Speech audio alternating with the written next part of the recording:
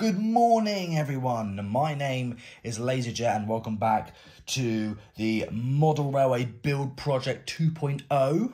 And in today's video, I'm going to be reviewing not just one, not just two, but three Bulleid Pacifics. In fact, I've got them right here. I've got two Battle of Britons and one West Country class, City of Wells. Now, there's a reason why I bought this one, is because a few months ago, I was at Swanage Railway and I actually met this actual engine. And I saw this engine on eBay in mint condition, although the box has got a bit of wear and tear on it. But I managed to pick up this amazing engine for just 105 of my pounds. But the other two, the Battle of Britain classes, I managed to pick both of these up from the model shop in Eastleigh, AC Models, for about £130 each. So doing a bit of maths, can't really do maths, but two 30s is 60, two 100, that's 260. And then add City of Wells on top, that's £365, you see, right in front of me in these boxes. Now, if you think about it, £365 for three Bulleid Pacifics, all of them are DCC fitted, mind you. That's actually quite a good selection there, I think. Although 365 quid, I will admit, that could have gone on some supplies for building the Model Railway build project, but you know, I'm a big Bulleid Pacific lover. I love Southern steam trains, so I thought I'd get all three of these instead. So what we're going to do is we're going to get all three of them out of their boxes and see what they look like in close-up. So if you're new to the channel, why not click that subscribe button? We are very close to 110,000 subscribers. So if you haven't subscribed yet, please subscribe. It would really mean a lot to me. Got there in the end. Anyway, let's get these out of their boxes.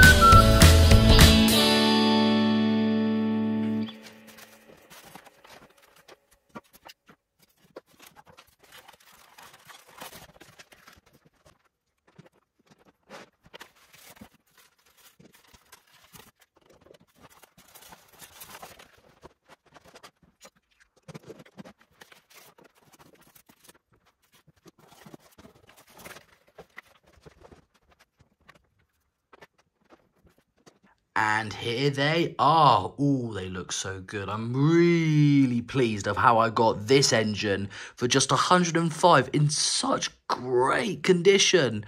But this one, I really love the weather. This is custom weathered, this engine, but I'm not the one who weathered it, unfortunately. I wish I did, but obviously my weathering skills are not that good. But I really love how this one looks, and I love the Battle of Britain nameplate. So we'll try and get that in focus. I admit these engines are a little bit dusty, and the whistle is slightly wonky. There you go, big fella. But I think I do love this one the most, because I just love how they actually, I don't know which one I prefer the best actually, but I do like the weathering on this one. So there you go, four, sorry. I have got another two Bulleid Pacifics. I've got another West Country and a Merchant Navy, but those two are in their boxes. So I've still got another two that's obviously not on display, but they do look so good, don't they? And I've also got a squadron.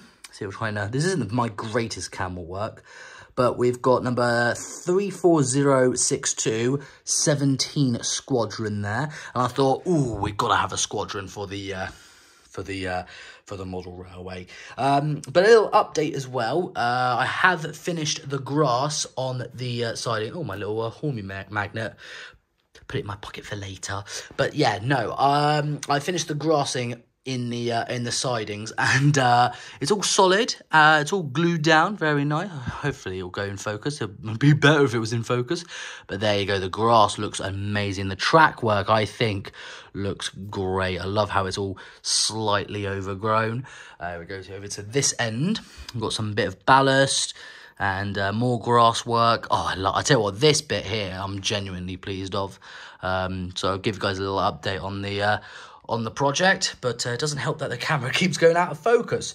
You've got to film this stuff, Oliver. But the construction room obviously is still in construction, but I have discovered something. The boxes are the perfect size to fit underneath the gap of the platform of the model railway track section and the actual table itself. So every time I've got to, like, you know, get a loco out, just put the boxes in between the gaps. That's a feature that I like, and I'm going to keep that as a feature. But unfortunately, I have had to abandon the mainline idea. It's just going to have one single track going into the tunnel, and then it's going to go all the way end. Then there's going to be a station, uncouple, loop round. But over here, I'm planning to build a big sort of siding storage yard, so you can fit like coaches, trucks, engines.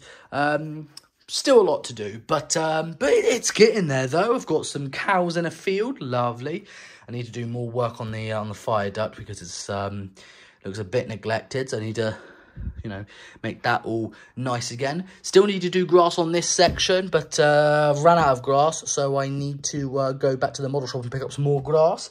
But this section here, this is what I'm truly proud of the hill, the tracks, the bridge, the cars, and the ballast. I think I did have a problem with this, I have to admit. I actually had to cut out a section from here to here because there was a bit of track that was very badly buckled, and it kept causing trains to either derail or cut out. So in order to fix that, I actually had to completely cut off a section of track and put a new section in. So I don't know if you can actually tell of our we can actually see, like, there's evident scratch marks on the plaster on where I had to completely cut, rip, replace and fix. But it wasn't easy, but I've managed to fix it, and that's what's important. That's good. Do need to add more grass here because all this grass here is not actually glued down yet. I've actually run out of glue as well, so need to pick up some more glue from the model shop. So lots to do. But over here, I've added much longer and better grass, and it just looks amazing. I also had to replace the bend that's coming out of the branch line onto the switch track. Because obviously you can tell it's not fixed because the corner I had was too steep, and it caused trains to sort of go off at an angle, and it just kept cutting out because the wheels were not making contact with the rails properly. So I had to rip off the old corner and replace it with another one. But I'm just going to leave that loose for now until I can figure out a solution in order to make this so it doesn't go all wonky. But that'll do just for now. But I think my main focus has been this section here, where I wanted to get just at least one section of table, not finished, but like looking as close as to a nice little railway as I possibly can, because obviously on this side it's just nothing. But here we've got lovely scenery. Now it's going to take me a while to get it all done, but from this angle it's looking like a real railway. So I am genuinely pleased with how this has all turned out. But anyway, back to the engines. So I've got 3 new Bulleid Pacifics. City of Wales does look amazing. So I think what we're going to do is I'm going to give these guys a little run and try and get some good footage for you guys. Because, like, you know, I'm a YouTuber. That's what I meant to do. But I do like this one here as well in the southern green. Or is it, well, it's southern, isn't it? Yeah, it's southern green, but it doesn't have a British Railway or Southern logo on the tender. But it still looks pretty good. Anyway, which one shall I run first? I think I want to run this one. Yeah, let's do that. So let's get 17 Squadron and City of Wales in the siding. Now, I want to try and move them under their own power. So let's see if this works. So, engine 17, that's 17 Squadron. It's got power. Let's move it back. There you go. Oh, it's a bit bumpy. I think that might have something to do with the track, not the engine. Flip the points. Points set. Yep, those points are fine. Those points are fine. Those points are definitely fine. I might move Bulleid slightly back. There you go. Right, put 17 Squadron forward. And put you in the siding. Oh, there we go. Oh, that looks amazing. Oh, yes. So we'll pop you just there. Ooh, get a nice better view from this angle now. Oh, look at that. Oh, and look at that nameplate. Oh, that's beautiful. That is amazing. That is gorgeous. I don't have any buffers at the end, so I've got to be really careful. But I do love the grass. The grass just makes it a lot better. Right, City of Wales, you're next. What number are you? I haven't got a clue. I forgot. I think it's engine 34, I think. Wait, no, I think it's engine 3. Let me check. Oh no, that's engine 3. Oops. What number was City of Wales again? I forgot. Is it 2? Oh, it's 2. There you go. I knew it was one of those numbers. Let's bring her backwards.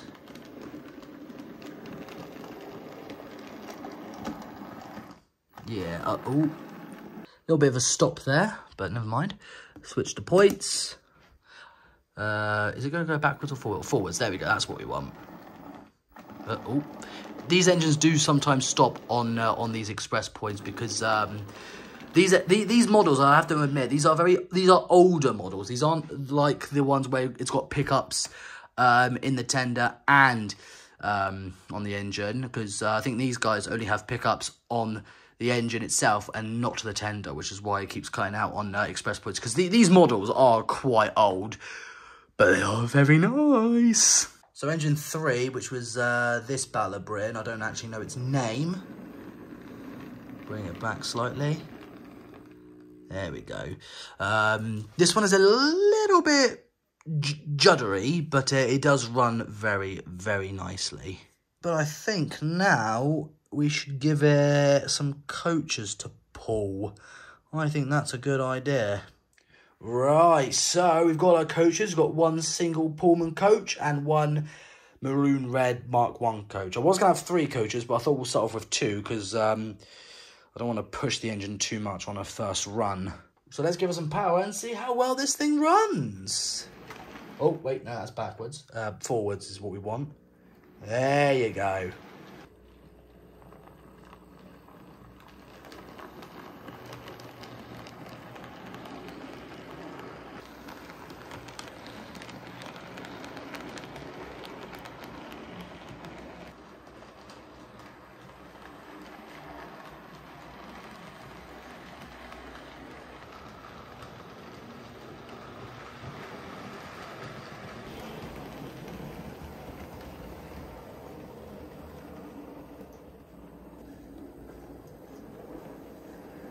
Okay, that was the first forward test. Now let's try backwards.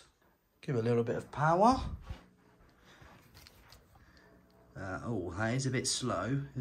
Yeah, that's a bit too slow. Let me just give it a bit more power.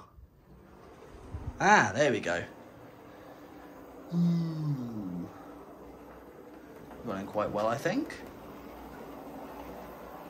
And then back onto the branch line. Ooh, don't know what that was.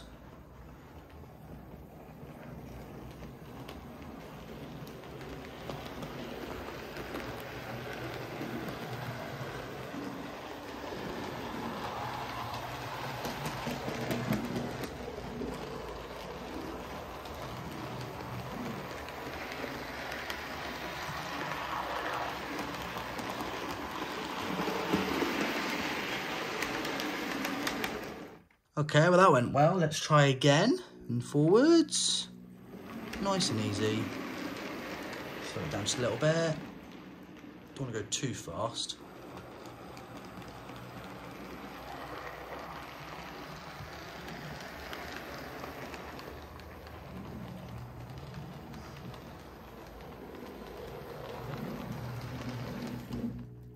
Oh dear.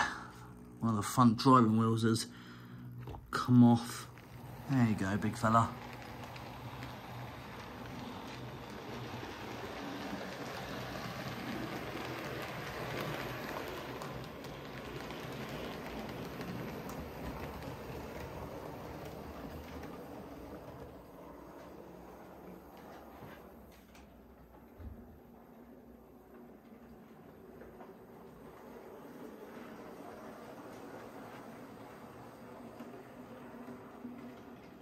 And stop. Now I've got to admit, I have made a little error on this model railway project. The controller is on this side and the train's on that side, so it's quite hard to film it on that side than it is on this side, because this is where the controller is, and it's much easier to film it here and more harder to film it there.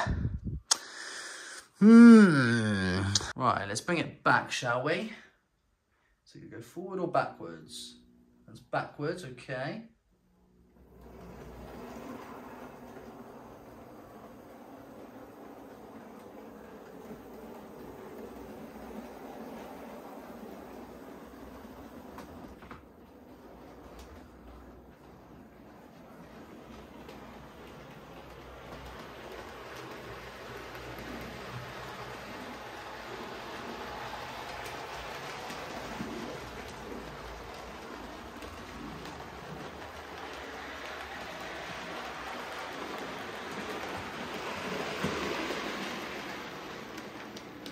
And stop it right there, lovely.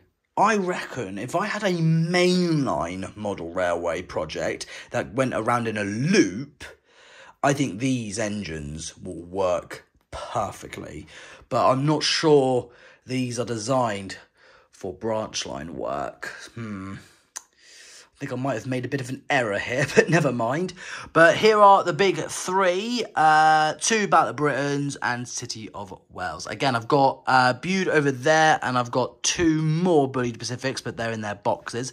Maybe one day I'll get all of them out and have them on display. But at the moment, I'm having a bit of trouble with this model railway project, because over here, off camera, it kept coming off the tracks and causing problems, and I'm not sure what the problem is, but I think it might be this problem, I don't know if you can see it on camera, how it slightly dips around the corner onto the viaduct, but generally I don't actually know. I think I might have to rip up another section of track and replace that, which is going to cost more time, effort, and monies. That's not good, unfortunately, but like, you know, this is what I signed up for. But I have to be honest, I'm kind of regretting the branch line system now, because these big engines don't do very well with tight corners, and I can't really run them at speed because they'll just crash off the ends. So, I've got a bit of a situation here. I think I've made a bit of a big mistake of making a branch line. Now, that doesn't even go in a loop. What do I do about this, people? Because I don't have a clue. Again, another problem for another time. But I hope you guys did enjoy this video. Please let me know what you think of my 3 new Bulleid Pacifics. God, these engines are just amazing. I love Bulleid Pacifics so much. There's something about them that just looks absolutely stunning. I think it's the way they look, and it's the wheels as well. I do love Bulleid Pacific wheels. They do look great, don't they? But City of Wales look amazing there. Next time I'll have a go at running that. But the model railway project is having a bit of trouble at the moment. It's not running as the model railway project is not running as well as I hoped. I mean, it looks amazing. Without a doubt, it looks great, but I am having a lot of trouble with this right now. And honestly, I'm not really happy about the fact it's only a 1-track line, not a 2-track line. Might have made a bit of a mistake there, but hopefully, if I want to abandon this project and start it all over again for the Model Railway Project 3.0, I'll try and actually salvage this track, because track's very expensive and I don't want to throw this all away. So I think I'll try and maybe save the track if I ever decide to abandon this and start again. But I mean, it looks great, but I'm just worried that it's not exactly what I want. But I'll let you guys decide. Might have to come up with maybe some new ideas. But at the moment, the project, I'm not so sure about it anymore. I mean, in my head, it did, well, not did, but in my head, I thought a single track branch line would have been a great idea. But now I'm not so sure. And the fact, I'm not happy with the fact that it ends. I would prefer if it was in a loop, because then I can run these big Bulleids in a loop at high speed, because that's what they're really for. They're not really made for branch line services. I'm in a bit of a pickle, people. What shall I do?